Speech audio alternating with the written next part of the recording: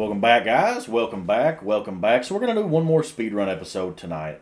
I'm just kind of in the mood to play a little chess here and thought that we would go ahead and play one more of these. So that's what we're going to do. Let's jump in here. Let's do a 15-10. I felt like I was kind of rushed in my last game. I was worried about the time a lot. So let's do a 15-10 and see what we can do here. I want these to be instructive and have plenty of time to talk through the thoughts and so on. So I want to have plenty of time to do that. So E4 is what we're going to play here. E4, E5. All right. And then we're just going to, look, this is the deal. You play E4, he plays E5, and you get a weakness here. So this is the deal, okay? You take this. This is a gambit, all right? So he's hitting the pawn, this pawn threatening mate, and he's hitting the knight, okay? This is the move. You have to play this.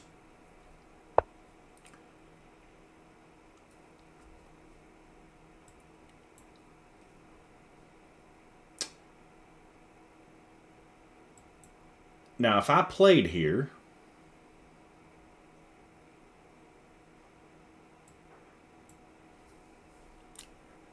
this hits the rook.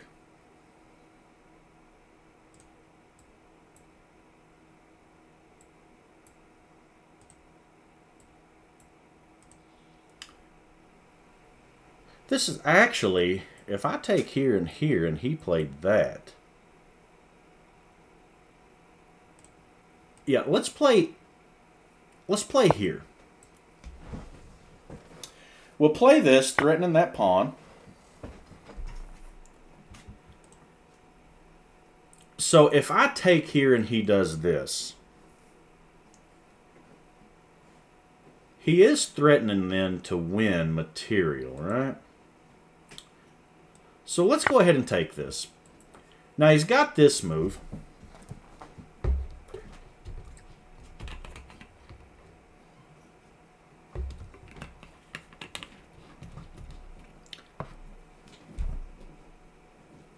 But the problem with that is this move defends the queen. So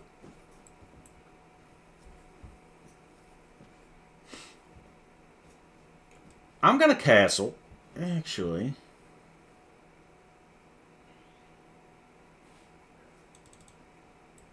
if I took this and he recaptures, I have this. But let's play simple chess. Simple chess. I don't want to take that and open up the G file here if I don't have to.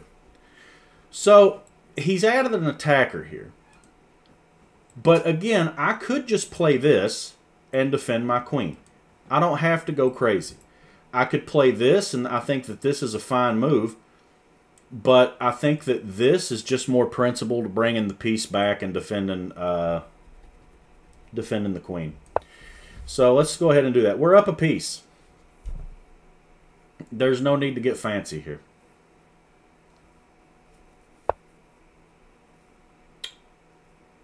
I mean, let's take that.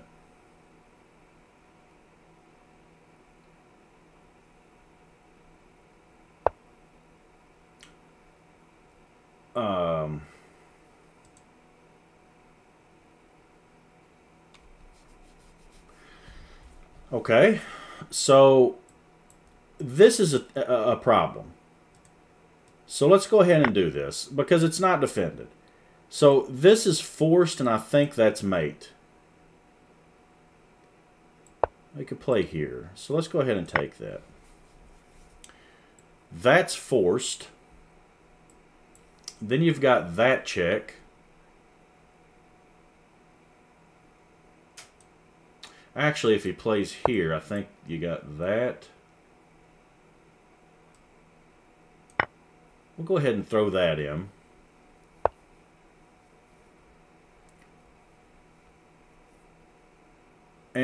And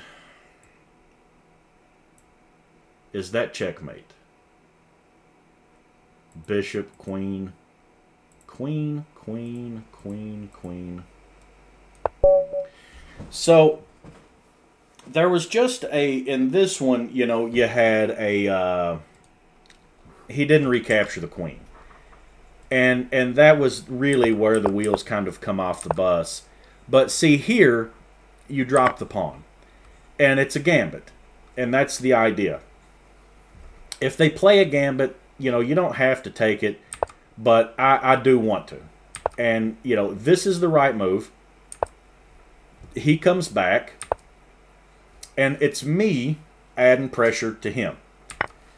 So he takes here. And the wheels just come off.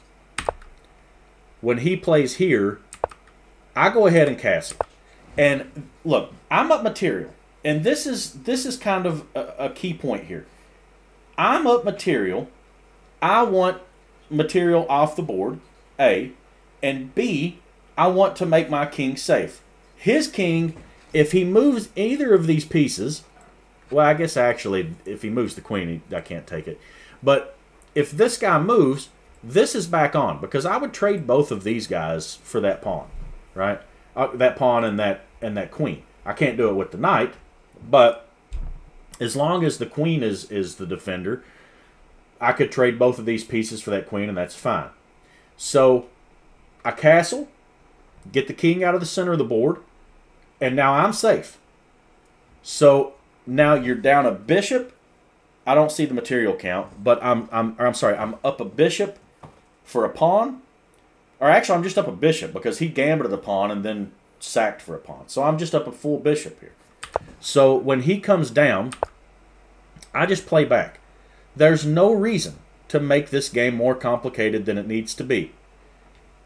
I said this in an earlier video. I seen a guy the other day. He said, I have the opportunity to trade queens. I don't want to trade queens.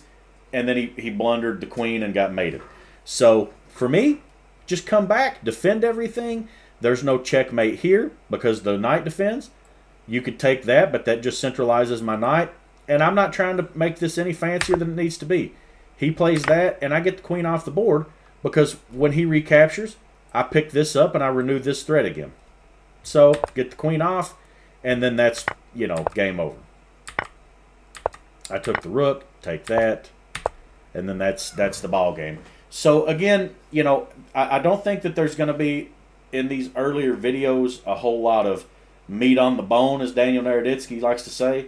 But you know, I do think that these lower elo games are instructive, right? Because not everybody is over 1,000, right? Not everybody's 1,400 or 30, you know, whatever. So seeing these ideas and how to punish this stuff and the right way to try to convert, I think is instructive. So let's just look again. He plays a gambit. I take it. And this is the key point. You have to defend this, but it also comes with an attack on the bishop, right? So he doesn't see the square anymore because the pawn blocks the bishop's view. You can't take, or you lose the queen. You can't take that, or I would take here. So this is key. Any other move loses. You have to play this. He comes back, and now I'm attacking you, right? I'm up a bishop. Well, not yet, but I'm putting pressure on you. He takes, and now just get safe. And once we're safe, now I'm going to go ahead and start trying to open up, or try to open it up for trades, you know.